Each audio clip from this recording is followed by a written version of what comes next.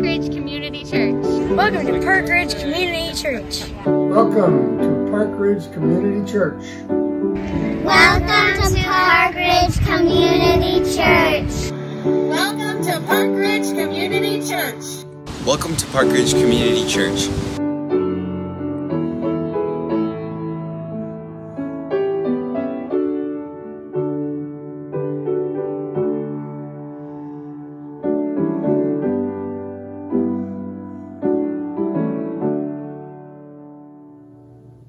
Good morning and welcome to worship at the Park Ridge Community Church. I'm Sasha Gerritsen, Director of Music Ministries, and we are so glad that you're here with us today, where all are welcome. Before we begin our time of worship, I have just a few announcements for the life of our congregation. As we continue our remote-only worship experience, please remember to connect with our church family, either through one-on-one phone calls, texts, through Kindred Connection groups, Bible study, or reaching out to some of your friends. The importance of connecting with one another is amplified when we can't meet face-to-face. We are grateful for your efforts in this regard. And we are still receiving pledges for 2021. With all that being said, let us turn our hearts and minds to the worship of God.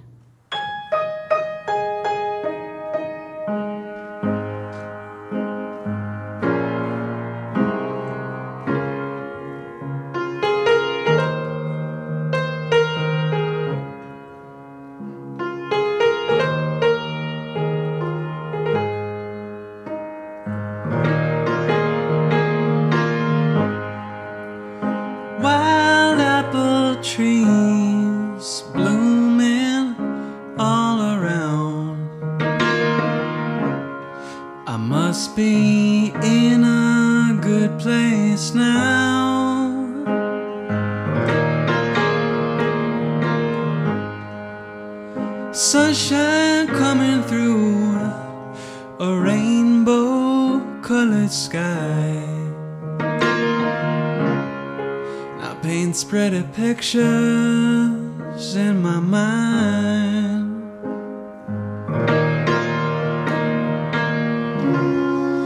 Oh, what a good day to go fishing.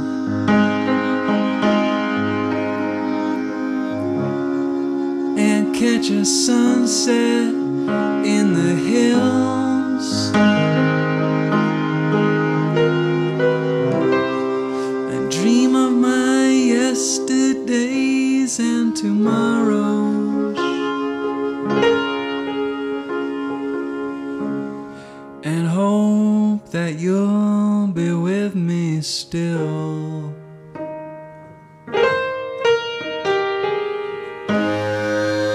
Saw a butterfly and I named it after you.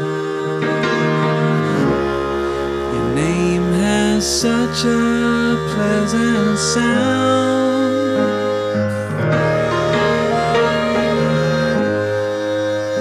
Love is all around and all I see is you. I must be in a good place now.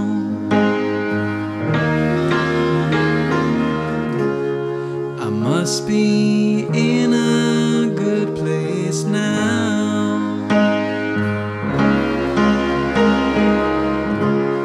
I must be in a good place now.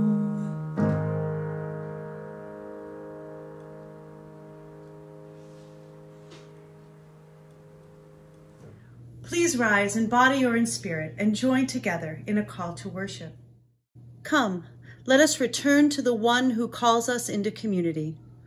For surely I know the plans I have for you, declares the Lord. We give thanks that God plans for our welfare, giving us a future with hope. Let us remember whose we are. We are one body, one planet, one church. We remember God's promise and sing the song of gladness. The Lord is merciful and gracious, slow to anger and abounding in steadfast love. I invite you to quiet your mind, take a deep breath in, as we find rest for our souls in God's embrace. And now let us pray together our prayer of confession. God of steadfast love, you have pursued us and loved us with wild abandon, and we have responded by turning away. When we have lost all hope, you have continued to invite us to new endeavors. We continue to allow our doubts and fears to quell our faith. We have forgotten our identity as your beloved. We have refused to recognize our brothers and sisters as your children. We lament the ways that we have allowed walls of difference to divide us. Remove the walls we have constructed, create in us clean hearts, and renew your spirit within us.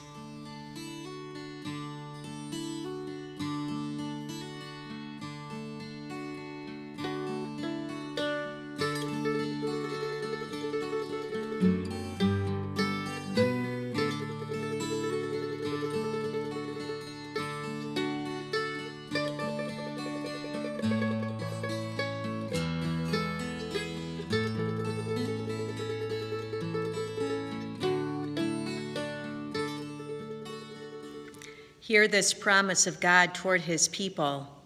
If you seek me with your hearts, you will find me. Call to me, and I will restore you and heal your wounds. God hears us, forgives us, and makes us whole.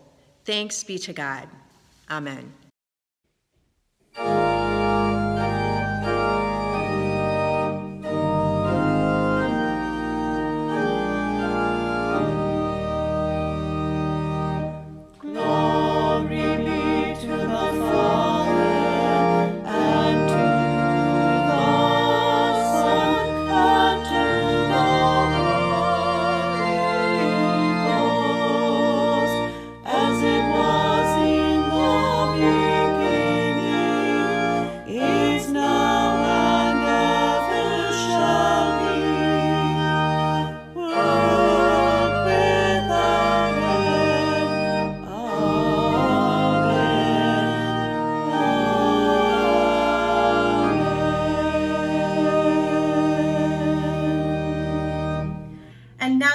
Offer one another a sign of peace.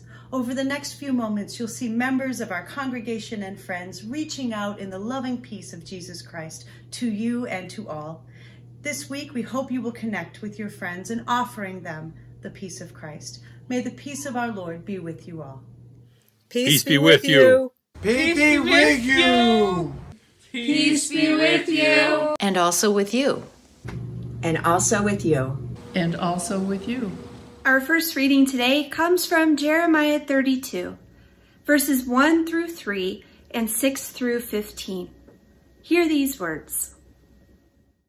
The word that came to Jeremiah from the Lord in the 10th year of King Zedekiah of Judah, which was the 18th year of Nebuchadnezzar. At that time the army of the king of Babylon was besieging Jerusalem, and the prophet Jeremiah was confined in the court of the guard that was in the palace of the king of Judah, where King Zedekiah of Judah had confined him. Zedekiah had said, "Why do you prophesy and say, 'Thus says the Lord'? I'm going to give this city into the hand of the king of Babylon, and he shall take it." Jeremiah said, "The word of the Lord came to me. Hanamel, son of your uncle Shallum, is going to come to you and say, 'Buy my field that is at Anathoth, for the right of redemption by purchase is yours.' Then my cousin Hanamel came to me in the court of the guard, in accordance with the word of the Lord, and said to me, 'Buy my field that is at Anathoth, in the land of Benjamin, for the right of possession and redemption is yours. Buy it for yourself.' Then I knew that this was the word of the Lord, and I bought the field at Anathoth from my cousin Hanamel, and weighed out the money to him, 17 shekels of silver. I signed the deed, sealed it, got witnesses, and weighed the money on scales. Then I took the sealed deed of purchase, containing the terms and conditions, and the open copy. And I gave the deed of purchase to Baruch, son of Neriah, son of Messiah, in the presence of my cousin Hanamel, in the presence of the witnesses who signed the deed of purchase. and in the presence of all the Judeans who were sitting in the court of the guard. In their presence, I charged Baruch, saying, Thus says the Lord of hosts, God of Israel, take these deeds, both the sealed deed of purchase and this open deed, and put them in an earthenware jar, in order that they may last for a long time.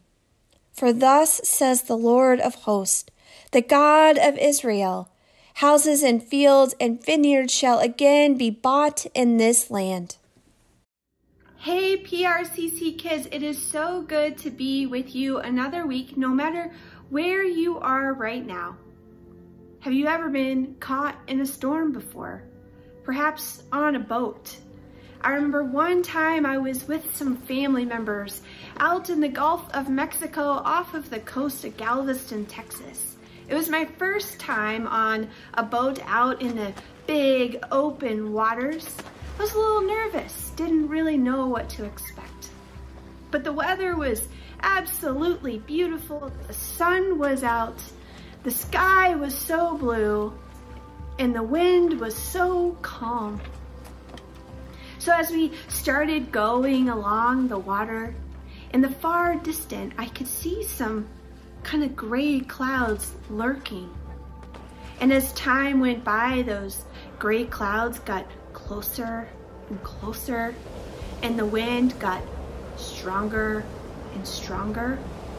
And then all of a sudden, it began to rain.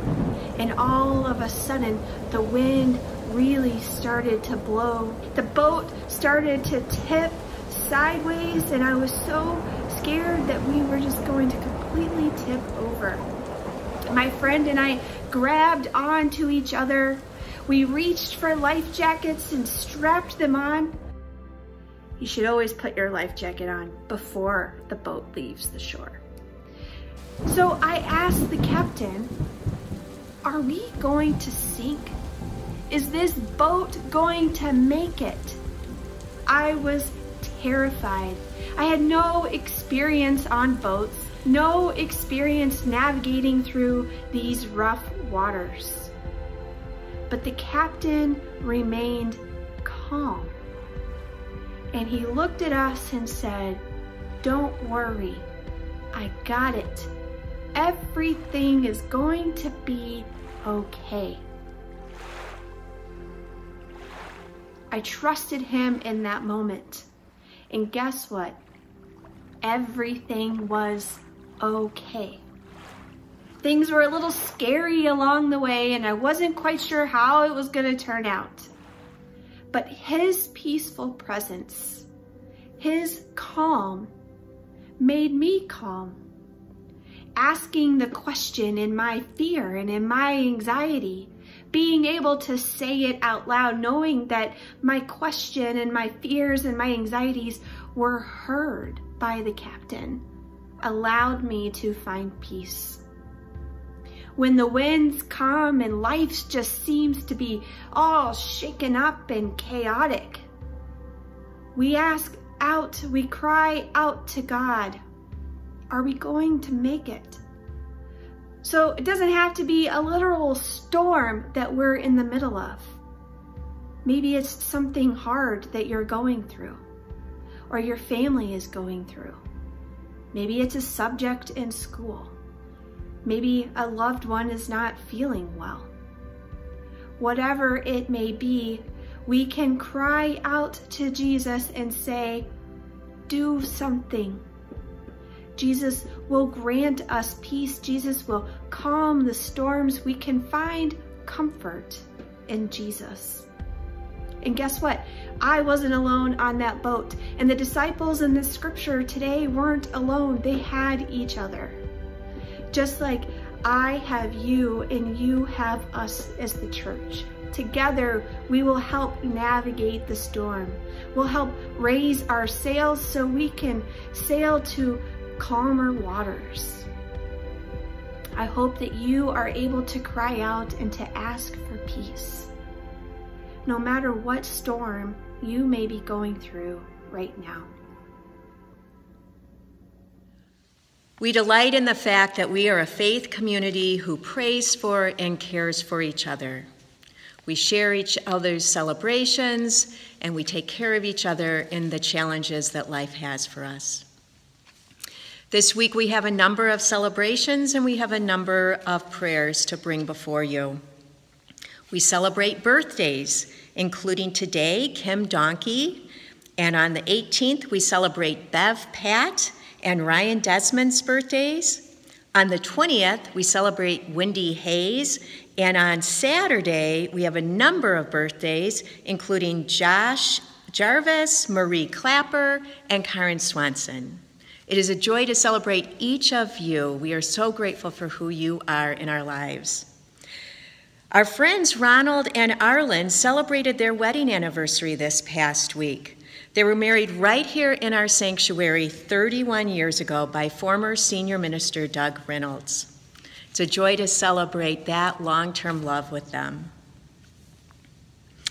We also hold in our prayers the world as in places that are experiencing hurricanes and tropical storms resulting in flooding, such as is occurring in Honduras, and mudslides in Guatemala. We pray for those all affected by extreme weathers and what that means to their world. Prayers continue for those affected by the coronavirus, those in the medical field caring for the sick, those in the scientific community who are working on treatments and vaccines, those grieving the loss of loved ones, as well as those who are homesick recovering from the virus. That includes our own family of the Hills, including Pastor Carol, Adrian, their 3 children, and her aunts who are staying with them right now. We pray for them for rest, healing, patience, as they slowly make their way back to full and restored health. We continue to hold Bill Z in our prayers as he is now home from the hospital, and he, Luann, and his medical team figure out ways to care for the latest struggles with his lungs. Please continue to pray for Mike A. as he heals from last week's hip replacement surgery. Kathy S. requests prayers for her granddaughter, Anna, who went to the Mayo Clinic for an extensive workup to try to seek a clear diagnosis. Please pray for hope, encouragement, and relief from the pain that Anna is suffering. We also ask for prayers for Lorenzo F.'s mom, Constance, who is back in the hospital and had surgery on Monday. She remains in critical condition.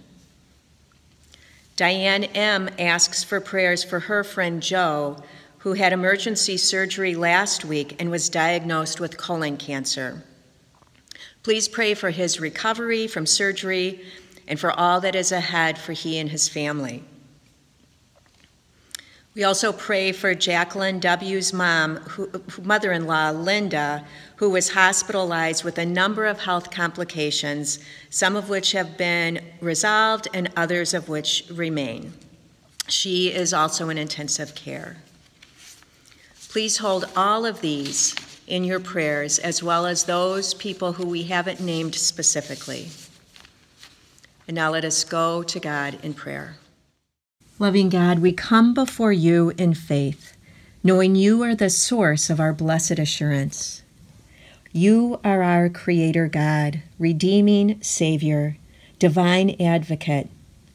When the storms of life overwhelm us, when the winds of chaos and division blow, when waves of despair and uncertainty seem to overtake us, we approach you as your beloved children, born of your divine Spirit. And so as your covenant people, we come before you in thanksgiving for who you are in our lives. Thank you for allowing us to yoke ourselves with you as we shoulder the burdens of this world. And thank you for the gift of prayer, whispers of love that we offer now. We pray for ourselves, for our hearts to align with yours, for our minds to be reminded of your presence always, and for our strength and our entire beings to abide with you. We pray for each other. We pray for all of those who have been named here, including the Hill family, Bill, Mike, Anna, Constance, Joe, and Linda. We pray for these dear ones as well as all of those whose names are written on our hearts. We ask that you are with each one in the middle of the storm. Bring them hope, healing, and the peace that goes beyond our human understanding. We pray for our world, for healing and recovery from this COVID pandemic, for the calming of the literal storms that are happening all over the globe, and for unity in our own nation. We pray that in the midst of the turmoil and the uncertainties, that we each can recognize that there are moments too of joys, of triumphs, of special celebrations. We thank you for all of these times. We thank you for the comforting routine of the changing seasons and for the place that you have in our lives. As the disciples did in the middle of their storm so long ago, we now turn to our Savior Jesus and pray in the way he taught us, saying, Our Father, who art in heaven, hallowed be thy name. Thy kingdom come, thy will be done, on earth as it is in heaven. Give us this day our daily bread, and forgive us our debts as we forgive our debtors. And lead us not into temptation, but deliver us from evil. For thine is the kingdom, and the power, and the glory forever. Amen.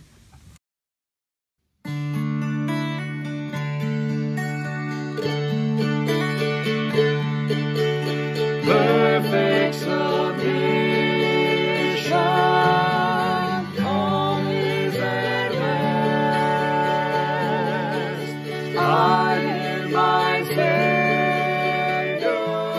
and happy and blessed, watching and waiting, looking above, filled with His goodness, lost in His love. This is my story, this is my song, praising my Savior all the day long. This is my story, this is my song, praising my Savior all the day long.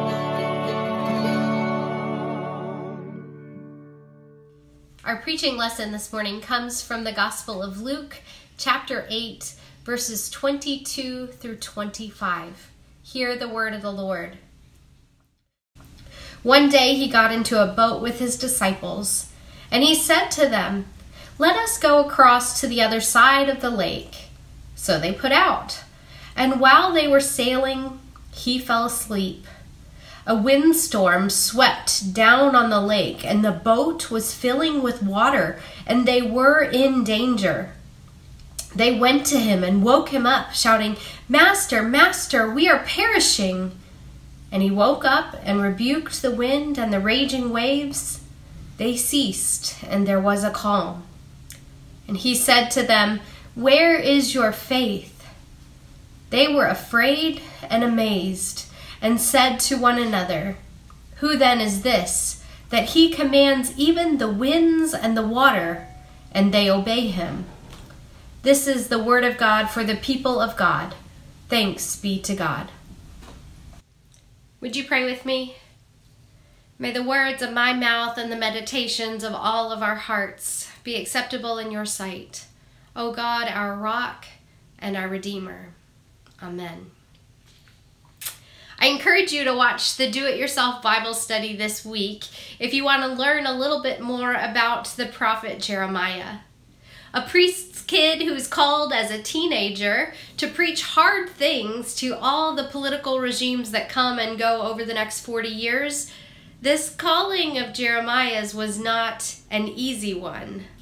He had to preach that the kingdom would fall, that they would be destroyed and the people would be living in exile. He called out corruption in politics and duplicitousness among the religious insiders. I'm not actually sure he had any friends other than his secretary Baruch. But at one point, near the end of his ministry, near the end of King Zedekiah's reign, Jeremiah is told to buy a field. Now, this isn't just any field. This is the family land in the region of Anathoth where he had grown up. His cousin was looking to get rid of it, and Jeremiah had the first right of refusal, or the right of redemption, paying for the land before it went up for public auction. Now, that might, on the surface level, sound like a pretty good idea. Go ahead, purchase the family property, until you realize that the Babylonians were currently occupying said property. The forces were literally camped out on that field in Anathoth, getting ready to come in and destroy, laying siege to Jerusalem. The hope for a future, to have grapes that could grow on any vineyard there or any crop to harvest, is long gone. Anyone with half a brain would not buy that particular field because it's frankly a battlefield. But Jeremiah the prophet, who was called to preach very hard things to the nations for decades and decades, was instructed to buy this field. For God had a future in mind, and it was time to start buying property. The message this time was that God's people would again build homes. They would plant vineyards and harvest crops. This sounds pretty normal, kind of a typical Bible-y kind of message that comes from God. Except this was a far cry from what Jeremiah typically preached. This message, and in fact the literal deed, spoke of a future with hope in the middle of a war. Jeremiah is not the happy-go-lucky preacher. He's the weeping prophet. And this message is one that he should and we will take to heart. He bought the field, and he made sure that the details were tidy and official, sealed for future generations. After all, we know Jeremiah himself wouldn't see that future, but he did ensure that the next generation could.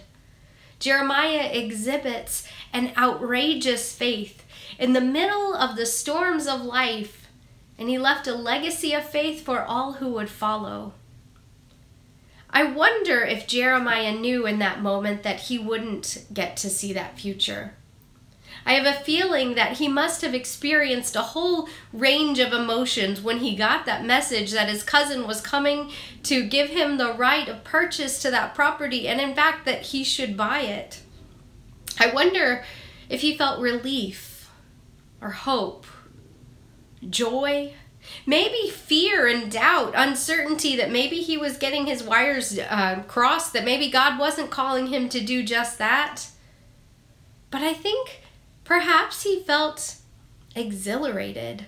Finally, it's not bad news. God is faithful, and there will be an end to the devastation and pain and sadness. I wonder if he could close his eyes and envision himself working the land he had known all his life, personally getting to see the cities rebuilt. Or maybe he knew it wasn't his future, but the future for the next generation. Maybe he knew his part was to purchase the land, and someone down the line would be there working it. I think that Anathoth became, for the prophet Jeremiah, a field of dreams.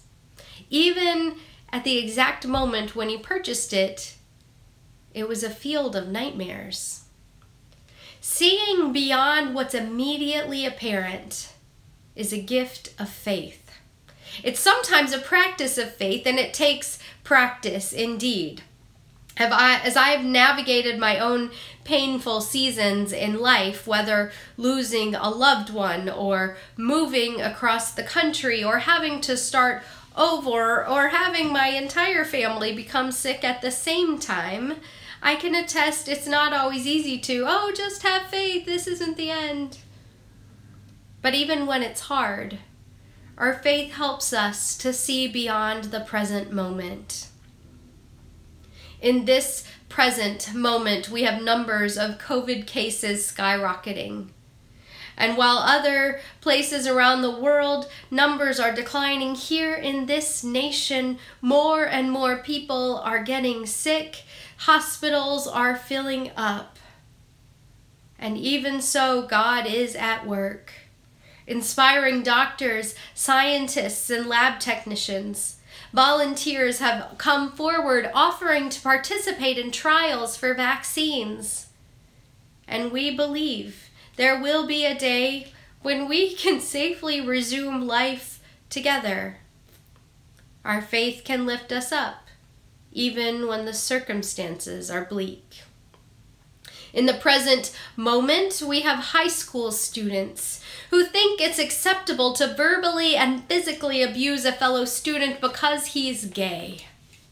Then additional students felt it was prudent to circulate the video of this child being beaten around social media. Homophobia, hatred, and intolerance are the legacies that our society has continued to pass along to our children. When the Supreme Court passed marriage equality so that same-gender loving persons could be married and enjoy the same legal protections as straight couples, it would have been great if that had solved the problem of discrimination and injustice. And yet, our prejudice and our sin is enduring. And yet, our faith can lift us up, even when the circumstances are bleak. In this present moment, we find it easier to acquiesce to the powers of empire, greed, extortion, stockpiling of weapons and power, crafting alliances for profit rather than moral alignment. We find ourselves calculating cost-benefit scenarios, always seeking to be on the winning side, and the powers of bigotry, racism that is pervasive, jokes that go unchecked, might is right always mentality, addiction and mental illness on the rise. Where do we go from here?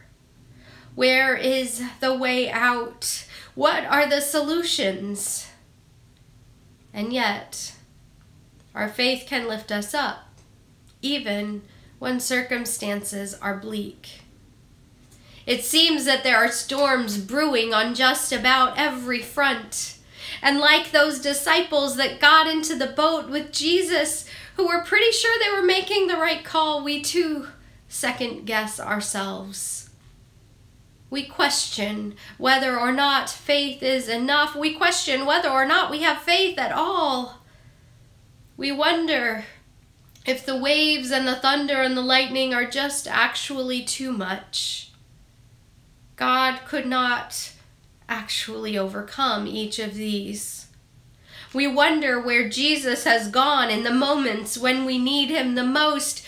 Jesus, are you asleep? We find ourselves in need of a Savior. Where are you? And it's almost as if it was Jesus waiting for us to open our eyes, saying exactly, we are in need of a Savior, and he's been here all along, ready to help steer the ship, and we wouldn't get out of the way.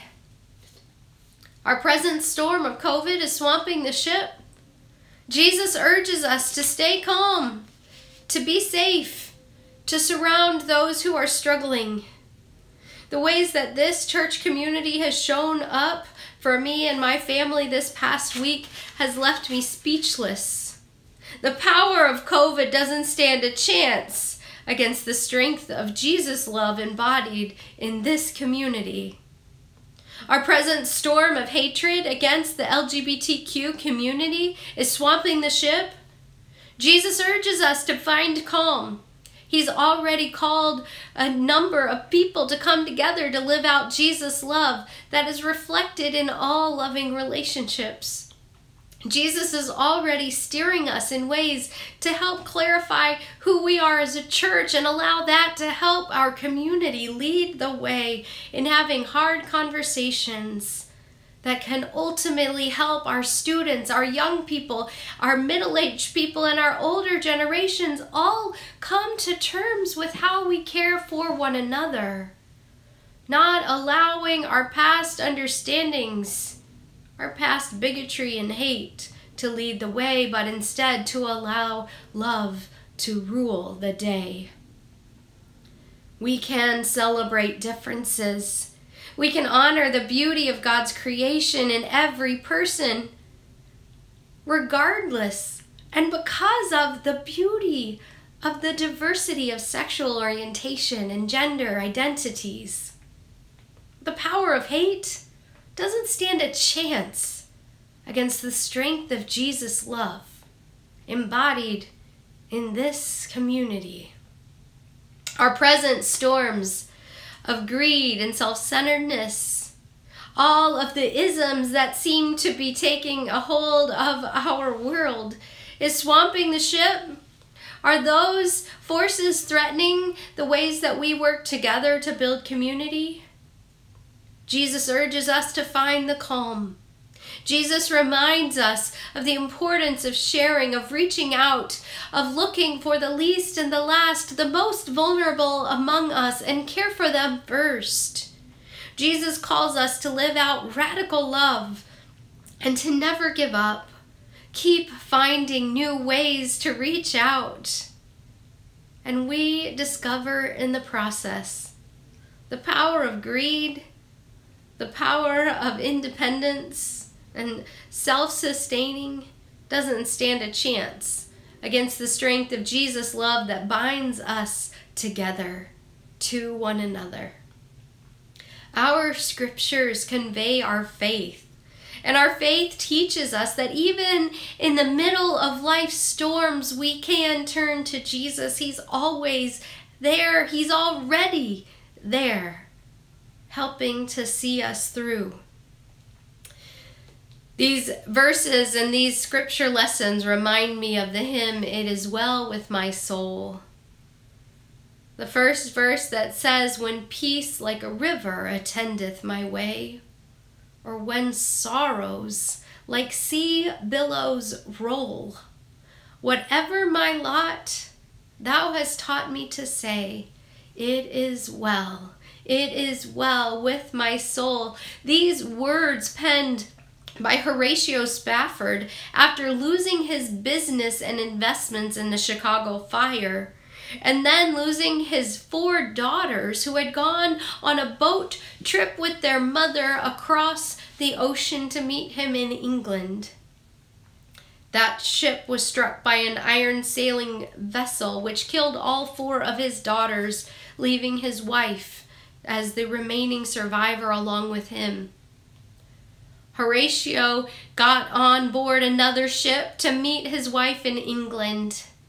And as the waves rocked his ship to and fro, he grieved the loss of his life, the loss of the livelihood that he had known in Chicago, the loss of those 4 beautiful girls. And he wrote this hymn, "Whatever my lot, thou hast taught me to say, it is well with my soul." The last verse of this hymn says, "And Lord, haste the day when the faith shall be sight, the clouds be rolled back as a scroll, the trump shall resound and the Lord shall descend. Even so, it is well with my soul." As Christians, we have a future hope when Christ shall return. But our future hope isn't simply the coming of the eschaton, God's kingdom. Our hope is in the ever-living, ever-present God who does help our souls to be well even in the middle of life's storms. Like Jeremiah, our faith helps us to see through these storms of the present into the field of dreams. Dreams where God's will is done and all God's children can thrive and be well. Let this be a day when we dream God's dreams, when we demonstrate outrageous faith and step forward together, living out outrageous faith and outrageous love that conquers the storms of life. Thanks be to God. Amen. Even though we are apart, we are still together in our love of Jesus Christ. And our invitation to offering is as needed as ever was before. We invite you to consider how you can give back to the Lord through your offerings of time, talent, and treasure. If you would like to make a financial gift to support the ministries of Park Ridge Community Church, we invite you to do so via PayPal or Zelle, giving@parkridgecommunitychurch.org, or you can mail a check into the church. Please consider your gifts as we bring them to the Lord.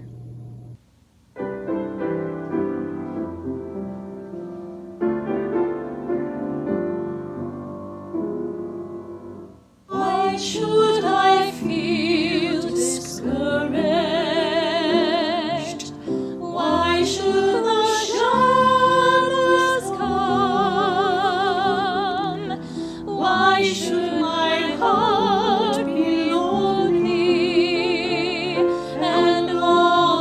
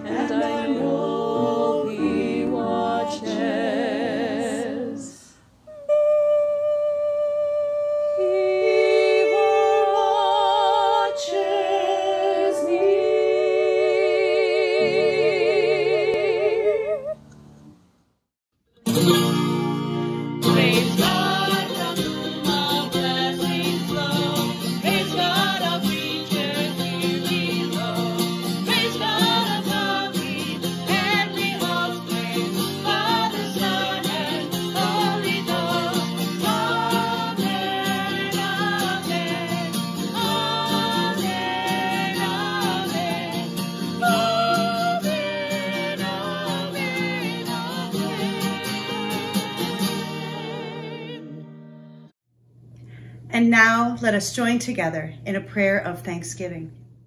We give you thanks for the goodness and love that you have shown to us in Christ. Bless these gifts that they may be used to build the community of healing and reconciliation. Embolden us, O God, as people of your global village, to trust that a new creation is possible. May our sharing be a symbol of that trust. Amen. We're so glad that you joined us for worship this day. Whether this is your first time with us at Park Ridge Community Church or you've been a longtime member, we're so glad that you have joined us and have worshiped with us this day. If we can be of any assistance to you, please reach out. We'd love to tell you more about our church or ways that you can be involved. I and all of our staff are here to support you in your spiritual journey, helping you navigate whatever storms you may find yourself in.